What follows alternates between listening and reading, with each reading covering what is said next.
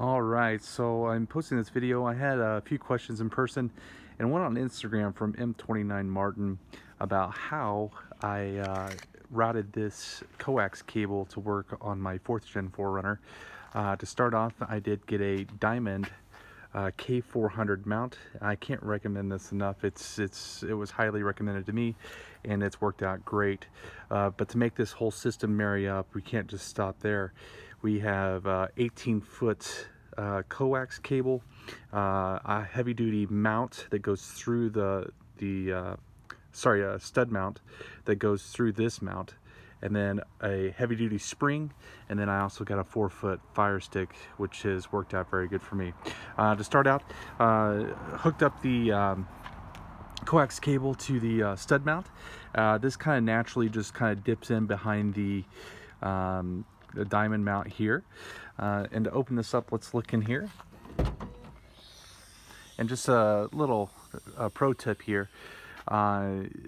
Be really cognizant where you put your antenna on this application, because if you have a awning like I do on this side, it will interfere and it will hit it as it tries to open. So be really cognizant of that as you're putting that on. But to kind of continue on, I bought these little clips right here that's half opened on one side on this side, and then the 3M tape on the back, and the coax cable actually just goes through that. And I have 3 of those here, 1, 2, and 3, which has worked very well. And then I have this routed. I have 2 quick ties, zip ties on both sides of this little mount here, and this is just the cord that goes up to the rear brake light. Now, one thing that happened here that I wasn't real happy about, but I kind of destroyed this grommet trying to get this cord to go in there. I had to kind of go buy some silicone and backfill all this to keep water, stuff like that. It's worked fine.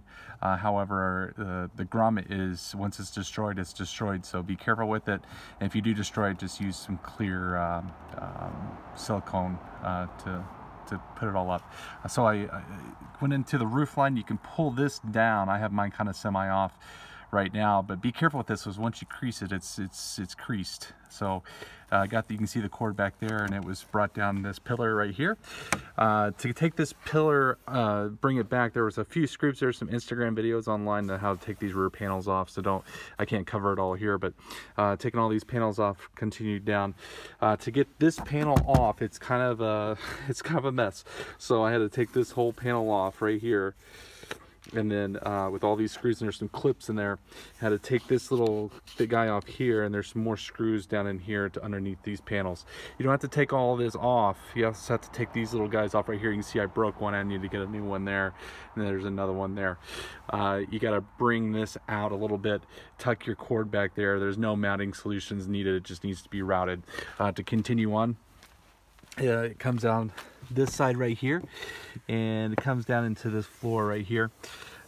This comes off just by prying. It's just held in by clips, and then continued on to the front. Now, onto the front door, it was just brought this far right here, and as you can see, I've had many accessories hooked up here, and then I actually have the head unit to my Cobra 75 underneath the seat, and then the cord actually comes up beside the seat, and I got it ram mounted into the ashtray right here, which this comes off and obviously back on, and it works very well.